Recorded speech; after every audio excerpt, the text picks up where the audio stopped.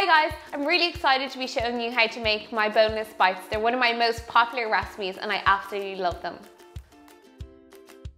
To make my boneless bites, I have some chicken cubed and then I'm going to coat it almost like you would if you were using breadcrumbs. But what I have here is some almond flour with coconut flour and a tiny bit of salt and pepper. I'm going to begin by taking the piece of chicken and coating it in the egg and then popping it into the flour mixture. A really good tip when you're doing this is to use one hand for the egg and then another for the breadcrumb, and it just stops you getting all sticky.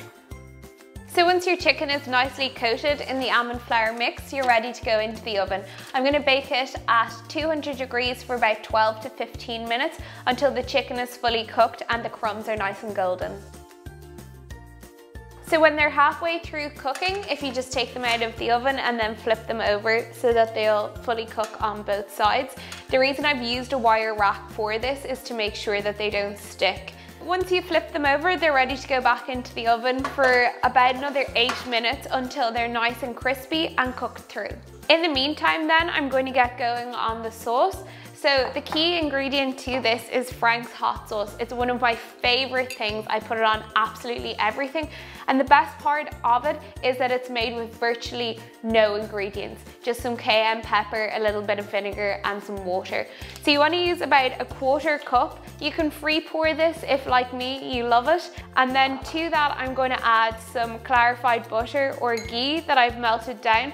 Or if you prefer to use grass-fed butter, Kerrygold is perfect. So then you just want to mix the two together, and once the chicken is cooked, I'm going to toss them in it. And then you're pretty much done. So once the chicken is fully cooked and nice and golden, you're good to go. Literally all you have to do is pick them up and toss them in the sauce. Then I'm going to serve them with some celery, and you can do a little bit extra of the sauce as well if you want to have some for dipping. So here you have my absolute favorite clean boneless bites. For the full details on this recipe and loads more, head over to thewonkyspatula.com.